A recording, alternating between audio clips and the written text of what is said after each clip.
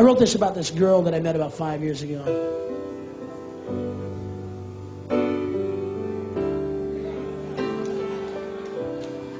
I was going to come out with some money, you know, and try to live out here for a while, and I met this girl and I wanted to impress her, you know, so we went through all my cash in about a year. Then one day she said, you know, Sam, there's something missing from our relationship. I said, well, it wouldn't be the cash by any chance, would it, honey? She said, no, we found so many special things about each other. I hate to see it all go to waste because the passion's gone. She says, can't we still, like, see each other once in a while and have lunch or see a movie or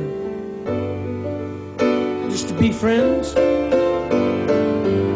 I said, yeah, friends. I think I know what you mean. I become some kind of emotional tampon that you need 4 or 5 days a month. But no one else will take your fucking bullshit.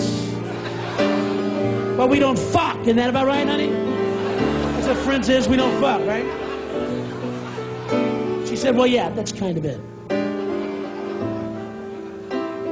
I wrote this song. It goes like this. You fucking whore! You used me! You never loved me! I hope you slide under a gas truck and taste your own fucking blood! Die! Die! Die! I want my records back! I want my fucking records back!